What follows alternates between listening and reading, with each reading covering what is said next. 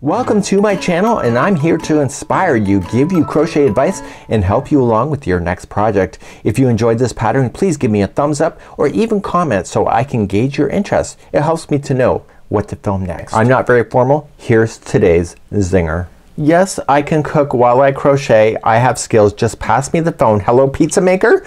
Yeah, I'd like 2 medium pizza, please. See, it's that easy. And without further ado, let's get on with today's tutorial. And welcome back to the Crochet Creatives with my friends over at yarnspirations.com. Today is the Crochet Toodie. This is a cowl and a hoodie combination. Also could be referred to as a turtleneck and hoodie. Today I'm going to show you the tricks of the trade to be able to convert any cowl or turtleneck into a hoodie format using my hoodie information that I have for you. Now when I look at this particular pattern, you can do many things with this particular concept. It is a one-piece unit. You can see the entire piece is right here, and what we have to consider is how the cowl or the turtleneck is placed into this as we're going. So it is a one piece. So you can wear it fully up with the in front of your face. You can pull down your cowl and enjoy the hood. You can pull down your hood, just have the cowl, and you can just have it as a neck warmer like so. So it's a really cool concept. I put a tie on here with some pom-poms. You can decide to do that if you wish, but basically the concept is really quite straightforward and it's actually really easy. So let me show you the example that I have here, and this is the original that I have. So here's the concept, and this is the camel stitch cowl. We taught this actually a few days ago. So I'm gonna put a link in the more information of this video if you would like to do this particular cowl.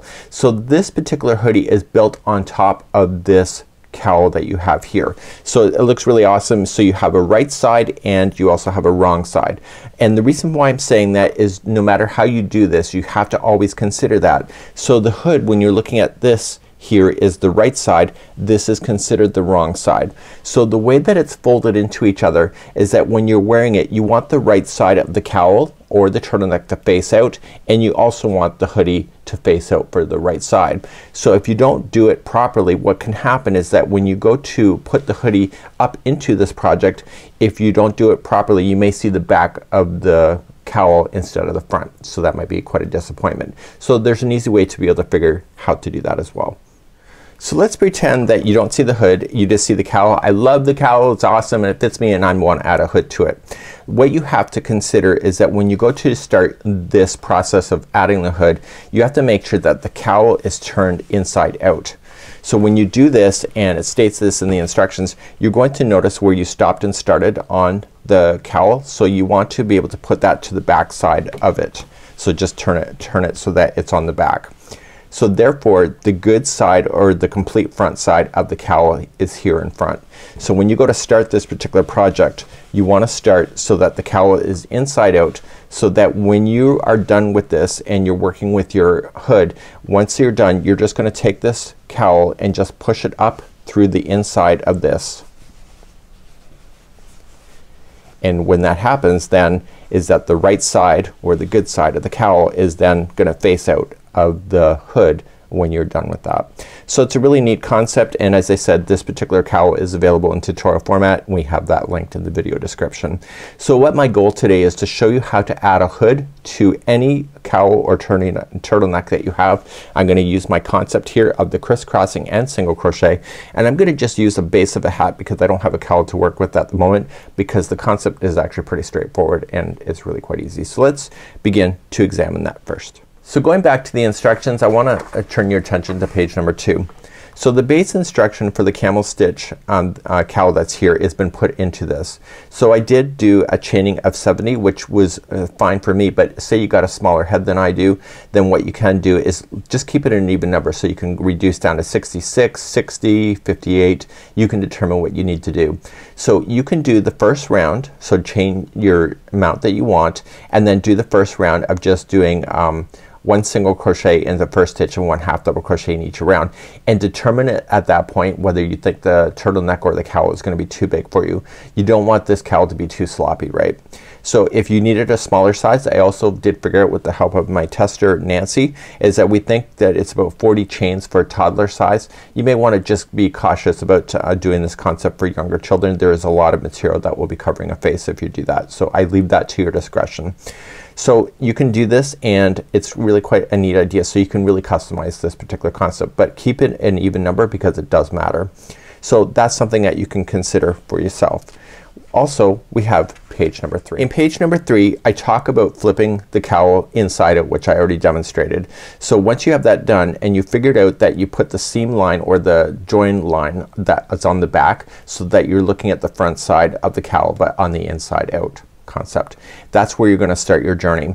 So what you need to do when you're doing the first row, you have to keep it an even number for my cowl to work. So that's the only thing. So let's just say that we're gonna leave 2 stitches empty at the front, which I think you should. So what you're going to do is just keep it an even number on your first row, and then from that the whole concept will work for you. So we're gonna get yourself started then with doing rows 1 and 2, and then we do rows number 3 and 4, which is your repeat. So you can repeat then rows 3 and 4 12 more times to get to the height that for an adult, but you can stop at any time and make it even shorter. Just make sure that you're kind of following the instructions. So repeat 3 and 4 12 times, and then it says repeat the third row 1 more time. So the third row gets repeated, and then that's when you're going to that's when you're gonna do your final crossing when you go to do that particular concept. So you can stop at any time, just make sure that the third row is your last row. So I'm going to now take you to an example, and I'm going to show you a hat, and I'm gonna build from that just as an example. So there we go. So what I'm about to show you is that I don't have a cowl ready to show this particular example, but I can have a ring here. This is a hat, and this is approximately within the size that you would want a turtleneck for the outside of this here. So what I'm going to do is that I'm going to show you the hood, and I'm just gonna use the base of this hat just to demonstrate that for you. And so what I'm going to do is that we're just gonna zoom in. So pretend you don't see hat. This is a gingham hat. I will put this link in the more information of this video as well. This is also filmed as a tutorial, so it's part of my samples. So your first step that you want to do if you're doing this concept is that you want to turn the project that you're working with, the cowl or the turtleneck, inside out. And that's where you're going to begin your story. The next thing you need to do is that you need to figure out where the join is, which is right here in this hat. So what I want to do is just turn this and just keep my hand on it and just keep it to the back side of this. So this would be considered the front of the project here when we're going to do the hoodie, and that's what we're gonna do next. So make sure that's at the back, at the middle, and then we're gonna join pretty close to the center. So what I'm going to do is just that I'm roughly gonna eye up where the middle is, and what I want to do is that I want to leave the 2 very middle empty. So just guess, like it's a cowl, so it's or turtleneck. So even if the back line is off by a little bit, it's not gonna matter too much. And so even if this is just worked in rows going up and down instead of doing the rounds like you see, you want to just equally space out your project. So just start new yarn. So you have to have a fresh new start because of the way that the cowl is positioned, and just pick what you think is closest to the center and then begin your story. So at this point we're going to then join, and I'm gonna do a standing single crochet just to get myself started. So it's already on the hook, pull through, and then pull through 2 and hold. And pull through 2, and then that's it. That's your single crochet. So my goal here is to start counting, and I want to make sure it's an even number. So I don't remember how many is in the round here. So what I want to do is that I want to make sure it's an even number. So even if I have to just leave 1 empty, or I leave 3 empty just to get that even number, just make sure it's even. So just go all the way around, but don't just make sure it's an even number, and make sure they don't connect to each other. So I'll do that right now. So this is 2, 3, 4, 5, and 6, and continue around. I'll be back in a moment. So I've come this far. I'm at 70 stitches. So if I want to go even more, I can, as long as it's an even number, to fill that even closer. So 71 and 72. You can decide what works for you. I'd recommend though that you don't share the same stitch. Keep a little bit of a space. So as long as it's an even number, it'll work. So let's turn to work and do the second row. In the second row, what you're going to do is chain 3, and that's your first double crochet. So the next 2 stitches are going to be used as a crisscross, so as for double crochet. So wrap the hook, skip the first one, and go to the second and double crochet, and then come to the one that you skipped. So just shift it forward like this here, and come in and go into that one, and that's it's gonna create a crisscross like you see. Okay, and you're gonna do that all the way across. So skip the next one and double crochet in the next. Can I give you a little design trick? In these crisscrosses what happens is that the wrong side of this stitch work pops out. It actually creates a texture. So I intentionally put this so that when it folds up it creates that texture that you see. So when you started the way that I showed you of the inside out and starting with the first row going around, it's intentional. So I skip the next one and double crochet the next. So there's always a method to the madness for my texturing because some stitches look better on the wrong side of the work. So skip the next one, double crochet the next, and come into the one you skipped. And please do this all the way across. I'll be back in just a moment. So I'm coming all the way across, and if you kept an even number this will completely work out for you. So I'm crisscrossing and then the very last stitch right here is a double crochet. And this is where you're gonna turn your work. So now we're going to do rows number 3 and 4 which is part of your repeat, and you will notice in the particular project when we go to do this is that there's an angle on the hood. So this is how it's achieved. So here you can notice that the hood actually projects outward. So it's gonna be row number 3. Every time you do it it's going to lean a little bit more and more and more. So it's only on row number 3 that you're gonna do that, and it allows you to roll back the top of the hood here so that it has a really nice finished look. Let's begin row number 3. So my goal for when I got started, row number 1 and 2 did not have an increase at all, but now row number 3 is part of the repeat. So 3 and 4. So you're gonna start off with, and you're gonna chain up 1, and in the very first stitch you'll put in 2 single crochet. So 1 and 2. And then you're just gonna single crochet yourself all the way across, and on the very final stitch you'll put 2 single crochets in that stitch as well. So every time you complete row number 3 you're increasing the count across by only 2 stitches, which provides that really nice angle for the hood. So single crochet all the way across and meet me at the end of this row in just a moment. So I'm coming up close to the end of the row, just single crocheting all the way across, and I'm looking for that turning chain which will be the finish. Now the way that this crisscross, it looks like this is the last stitch. Just pull this out. You still have the other half of this crisscross to worry about, and then you have the turning chain. So in the turning chain you will apply then, this is the last stitch, 2 single crochets in there. So we've increased it on the front side, or sorry, on the beginning of the row and then at the end of the row, which increases by 2. Let's turn our work and do row number 4 which is part of the repeat. So in row number 4 you're gonna chain up 3 which counts as your first double crochet. And so now you're gonna start in the next 2. Okay, so you're gonna do your crisscross. You're gonna skip the first one and then go to there.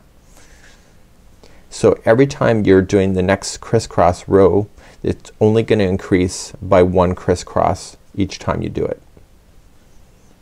because there's an increase of just 2 stitches in the row below when we did that. So you're gonna crisscross, skip the next one, and then crisscross. It's known as the X stitch as well. And so you're just gonna crisscross yourself all the way across, and the increase happened on the row below, so you don't have to worry about doing any increases on these crisscrossings to make it a lot simpler for you to follow, and therefore this will have the nice lean. So continue to crisscross all the way to the other side. I'll be back in a moment. So I'm coming up all the way across. I'm crisscrossing and just doing the last crisscross here, and then the very final stitch is a double crochet in the last single. So all you have to do now is just turn your work and repeat, keep repeating then 3 and 4. Now I do suggest 12 times, but that was using the 6.5 millimeter size K crochet hook for the original sample. So your hook size will matter. So you can try this at any time. So what you can do to try this, let's just do this really quickly, and let me just reset myself mentally and then I'll be right back. So what I'm gonna do is that, say you've done a whole whack of this, meaning a lot. What you want to do is take your cowl and just pull it up through the inside of the hole. Okay, so like this, and so then the good side of the cowl will then be shown. So this here is then your hood that's being built up right here. So when you go to try on your cowl, this obviously have a hole in it, and so you can stick out your neck and then see how far this is building up on top of your head. So you just keep doing that over and over and over, and then it's a great way to do it. Also, you'll notice that sometimes you'll see some of the part of the cowl at the base here. That's no biggie. So what I want you to do is repeat rows number 3 and 4, and then when you're happy with the height of this, then what you can do is just try it on, and you have to do one more row of number 3, and that's what I'm gonna do next. So I'm just gonna reset myself to keep myself inside out. So if you go to continue to work on it, just pull it back inside out for the cowl here, and then just continue along. So I'm going to repeat for then, say this is the final row. So I'm going to just chain up 1 and do 2 singles into the first. So this is repeating on number 3, and then jam in 1 single crochet in each of the stitches all the way across, and make sure I put 2 single crochets in the last stitch, and I'll be right back in a moment. So I'm coming up and I'm pretending this is my last row, that I'm happy with the height of the hood, and making sure you're coming across single crocheting, and in the turning chain you'll put in your 2 single crochets. So I'm happy with the height. It fits me. It's awesome. Remember, this is all make-believe. So what I want to do is that I want to start positioning this to seal the top of the hood and close it down. Let me just take you to the instructions next. So here on the very last page, you're just going to fold the top of the hoodie, and it's gonna be much bigger than what I have because it's growing out. And what you wanna do is you wanna single crochet yourself going between the 2 layers, and you're going to seal this together. So it's going to meet at the very back of the hood like so. So you're gonna do that, and then you just continue to single crochet yourself across. Let's show you how to do that.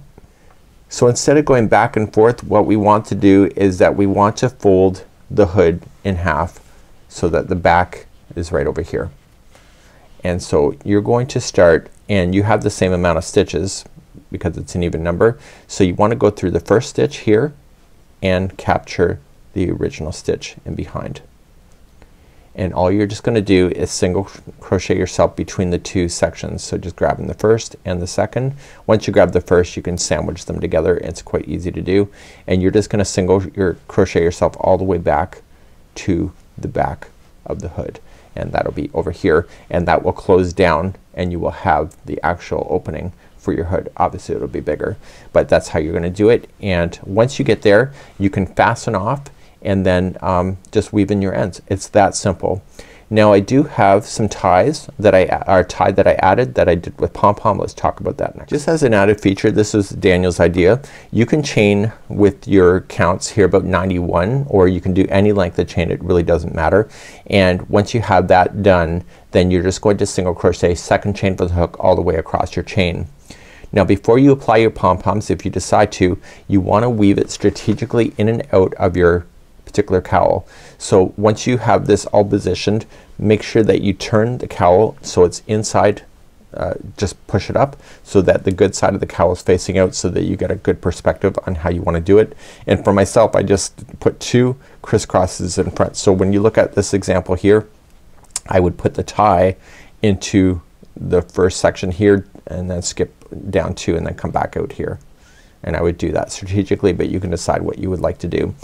If you would like to tie without pom-poms, then you're done. And if you'd like to put the pom-poms on, then what you're just gonna do is just sew the pom-pom directly to the edge of your tie, if you would like to do that. This is really quite a simple concept, and once you're good to go, everything should be ready and you should be having a great time. So this is really quite a neat idea, and this is called the Toodie, and this is a cowl / hoodie or turtleneck hoodie, whatever you want to call it. It's very customizable, and I think the pattern is quite easy to follow, and I found with myself it does not take long to make one of these. Have a good one, and we hope to see you again real soon. Bye bye.